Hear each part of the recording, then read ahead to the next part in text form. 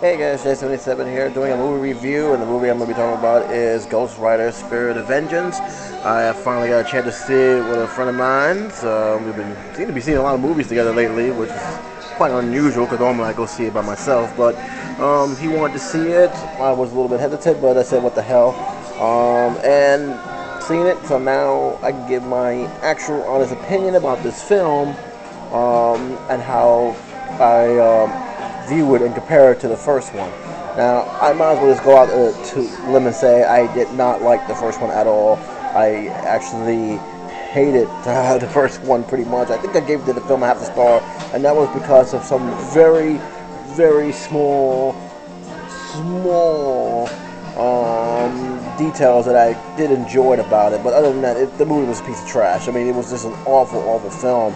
And it really, I don't think too many people have too much high hopes for the sequel. In fact, to no surprise, a lot of people actually hated this film, especially some of the reviewers that I watched. I think only one reviewer, two actually, that I watch a lot. I think John Channelbash and Chris Duckman actually gave it some good impressive praises. They also gave some not so pleasant praises as well, but that was because of the stuff that I'm going to be touching in as well. As for me, this was a better sequel. I actually think this was a much better film, and that's largely because they finally got the features right with Ghost Rider. The skull was pretty much charcoal, a burning skull, the way a skull should be, and not the way they did it the last time, where it was obviously they just basically slapped some white skull that didn't make any sense. I actually thought action-based wise was better. I thought the action scenes was portrayed way better than it was portrayed in the first film. Nicolas Cage, his acting, how can I describe it? If you saw The Wicker Man, or you saw some of his films where he's just being a total lunatic, I think that's what you're pretty much going to get from this film. It's definitely a film that betrays that kind of acting that Nicolas Cage has always seemed to be doing nowadays. But he's actually not bad at it. It's actually pretty entertaining in some cases. In other cases, it just gets you to roll your eyes a little bit because it just didn't make any sense.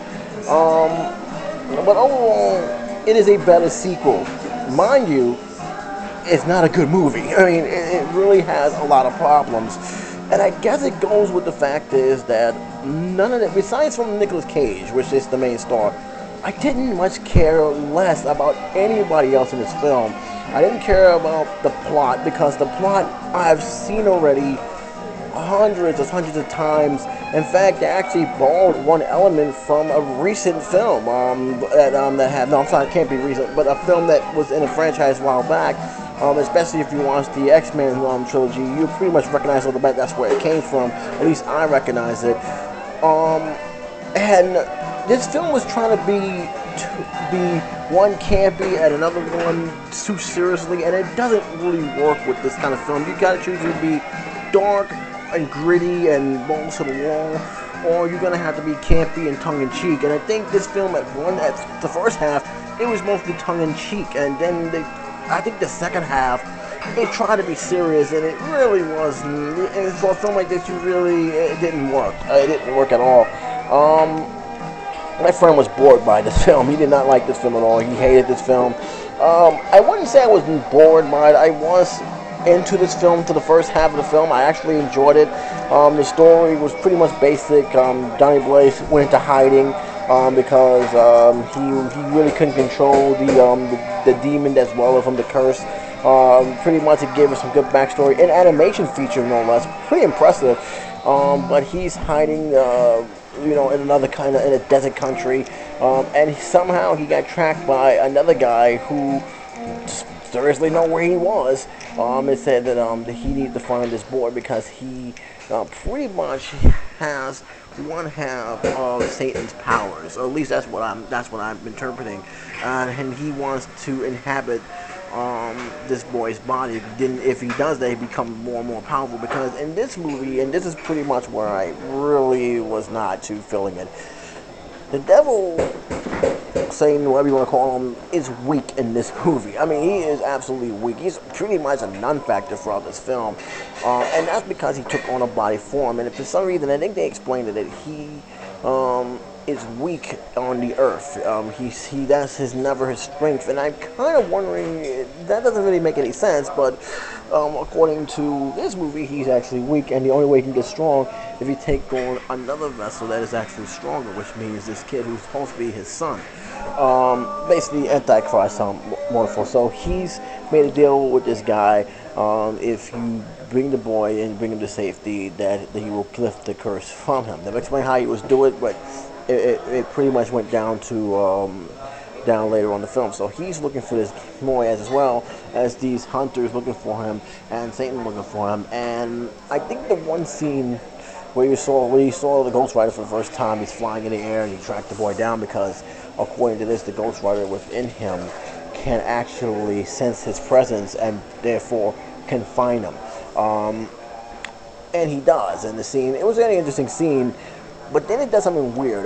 When he gets shot by a rocket launcher, like twice in this movie, he's automatically in the hospital. Didn't explain where he came to the hospital. Didn't explain why he was there. He was just in the hospital, and you pretty much knew it had something to do with the boy. You just didn't know how. You didn't know how it really had affected him. Pretty much into the middle, but he's there, and the coincidence, his mother's has to be there as well, and I guess that made it. I guess that's when the film pretty much, that's when the film really pretty much became more tongue-in-cheek. He's pretty much searching for the boy. He actually finds the boy, and basically just beat the living hell out of all these bad guys. Went to some kind of contractor, and that became a Ghost Rider vehicle. Good special effects, by the way. And just when he was chasing the mother and the boy, and pretty much I think he was about to suck the mother's soul when the boy told him to stop. And as he got closer, the boy did what I like to call the X-Men special. And if you don't know what I'm talking about, in the X-Men movie, that's the Lethal Last Stand. One of the main mutants that everybody was hunting down was this kid, and his main mutant power was to turn all the mutants normal. And in this case, the boy had the power to actually turn Johnny Blaze mortal, meaning that, you know, he was stripping him of his powers the more closer he came to him. And that was pretty much the gist of it. And of course, from there on, I pretty much knew that somewhere down the line, he was going to be a big factor in the movie where he was going to give back Johnny Blaze's power, because he loses his powers briefly after he brought him to this sanctuary safe house, which was run by Mr. Highland himself, Christopher Lambert, which, in my opinion, was completely wasted in this film. He should have had, you can put any character in this movie, it would not make much of a difference. He was completely wasted. He barely had a few lines, and he was going just like that. So it really doesn't, to me, that really was the major disappointment. I actually wanted to see him in more roles, but they didn't give him enough to do, and I just felt they could have given him somebody else. Nice to see he's still around, though, but that's pretty much a waste of time, but if you ask me. And apparently, he lost his powers, but going before the end scene, he got it back because the kid gave back his powers, and we ended up probably being one of the most unusual chase scenes that I had. He pretty much, you see him come smashing cars, but overall, it was a disappointing chase scene. It was a disappointing end climax because really nothing much happened. It was too easy for Ghost Rider, to be honest with you. There was this character named Decay, which I kind of wish they would have done more with that character because he looked badass. I mean, this really could have been a character that could have easily been a rivalry for Ghost Rider, but unfortunately, he was minute. He was pretty much a comic relief villain, and he really didn't give anything new to the story. I mean, really much. But I guess what disappointed me the most about this film, the fight between, or lack thereof, fight between the Devil and Ghost Rider, where the Ghost Rider, flew him up in the air I basically said, you go back home, and just threw him down, and all you see was him going way, way down to the pretty much down to the earth, and I was disappointed in that. I expected more better than that. Same looked like a whip in this film. I really didn't felt very compelled by the ending, and the film did ended, pretty much with him finding out that the Ghost Rider that was in him was actually a fallen angel that was corrupted, and he was supposed to be this, this angel who can, that still had good in him. It just basically totally went 180 on the story, and I guess that's because they wanted to change it up a bit. This is a sequel, no sense about it, but they really wanted to, in some way, just continue their connection with the first one, whatever happened to completely moved away from the first one. But yeah, it's one of those films that you just basically scratch your head and said, what? Like I said, it's a better sequel. I mean, there are some good things about it. I liked it has some good action to it. I actually liked the action scenes. The animation was impressive. I actually thought the animation was well done, and I think the camera angles that they've gotten for the film was pretty impressive, were pretty damn good. The problem is that and this is more on the studio's fault than I think we would have the directors, because I do believe they was pretty much tamed to keeping it as teen friendly, if I like to call it, as possible. But the script wasn't really well polished at all. I mean, there was a lot of stuff in the script that I didn't like, and again, the characters, with the exception of Nicolas Cage, nobody else I really cared about. The Devil was boring. He was the most boring character in all. He was pretty much cliche. None of the characters had any memorable moments to it. The kid, I can't really say anything about the kid. He was just stone. I mean, he wasn't, bad, but he was like, okay, well, he just there to be there. It really wasn't no memorable moments. I mean, there was just one scene where it looks like he was going to go all demon on Nicolas Cage, but that was quickly, squashed the minute he lost his powers. And next thing you know, they're in the dining room talking. There were puns that really didn't need to be in this movie, and that was my main issue. Like, why are they making puns? It's not even funny. Why put that in there? Puns that you don't normally expect to be there, but they put it there. The pacing, it was okay. It wasn't terrible pacing. It's just, like I said, the film, it became tongue-in-cheek for the first, half, and then they tried to be serious and dark in the second half, and I think it just didn't work. It just didn't work, especially for this film. Again, it's not a good film, but it's not a terrible film. I did find some fun moments.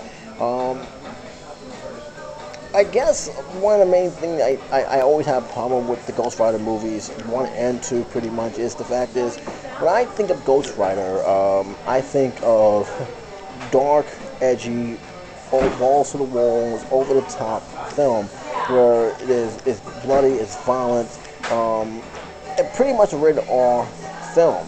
I don't think it works good as a teenage film. I don't know why Marvel consists of trying to make it into a more family-oriented film when clearly Ghost Rider is not meant to be for everyone, especially if you read the comics, especially the graphic comics. I'm talking about the standalone graphic comics.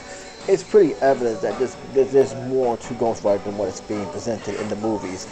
And I will say, for the directors, at least they tried. There was effort put into this movie, much more than the first one, where I can safely say there was no effort whatsoever to portray Ghost Rider as correctly. There was lazy writing in the first film, lazy acting, terrible acting, even from one of the guys who I like, Sam Elliott. I actually enjoyed his acting. He was completely wasting the first film. At least with this film, Nicolas Cage had more fun with this film. It looked like he was putting more effort. The scenes were more intense in terms of action and pacing. You can tell they really wanted to give us a high quality film. And for the most part, if you were just a popcorn guy who liked to eat popcorn and enjoy the entertainment film for the sake of entertainment, I think it does its job to a certain degree. But if you're a big time fanboy of this film, I doubt you're gonna like this movie, only because it doesn't really portray Ghost Rider the way you would expect it from the comics. It really don't, and that's the problem with this film. It really have not done a very good job of representing this character very well, at least in my opinion. But in all, my rating for this film is 2. Like I said, there were some better moments. I did enjoy the first half. I really did. Just the second half, it just dwindled on me quickly. I never really recovered. And the fact that I really didn't care about the plot, didn't care about the acting at all in this film. I mean, the actor's reception of Nicolas Cage was easily forgettable. And the fact that they had not done they done okay with the editing, but to a certain degree, and then the other degrees you kind of wonder what the hell just happened and why was this was going on and how come they cut to this so quickly. It really is a film that you just basically, if you want to waste time, this is a pretty decent film to waste time. But if not, especially if you're a comic book fanatic, you might not want to see this film too much. But that's just my opinion. It has its moments, and that's it. It just has some good moments. I didn't hate it like a lot of other people did. I know a lot of people did not like this film. My friend fell asleep on this film, so I know he didn't like it. But it is what it is. Unfortunately, I want it better, more. But for what it's worth, it is a much better sequel than the first one by far. So that's pretty much it. Until then, it's Jason7 saying take it easy.